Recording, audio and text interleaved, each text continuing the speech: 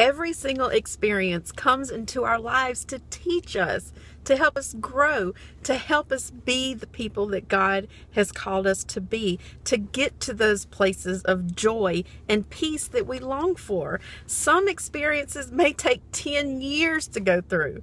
Some may take 10 months to go through. I've had some take 10 weeks to go through. No matter what season God has called you into, even if it hurts, sometimes it will feel good, sometimes it's not going to feel so good. But trust and know that if God has called you to it, it is ultimately for your good. There is something in that experience that you needed. Not only did you need it, but God has prepared you up to this point to be able to face it. If you find yourself in a tough situation, look around and ask that experience, what are you here to teach me?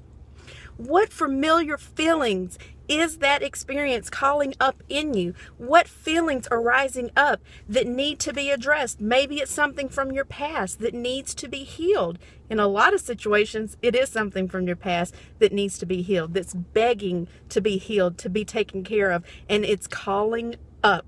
It is being called up from that experience so that you can finally move past it. Look around and ask, what are you here to teach me? And be ready to hear the answer and be ready to tackle it. That's what it's there for. It's there for your own good. It's there so that you can move past it and not have to worry about it anymore. But every single experience that you go through is for your own good, for your benefit. So don't put it down. Don't talk about it. Don't complain about it. Welcome it. Say thank you for being here. What are you here to teach me so that you can teach me and you can move on out of here? Ask that of all of your bad experiences and wait for the answer. Share this video with at least one person that needs to be reminded to look past the experience and know that it is actually a blessing in disguise.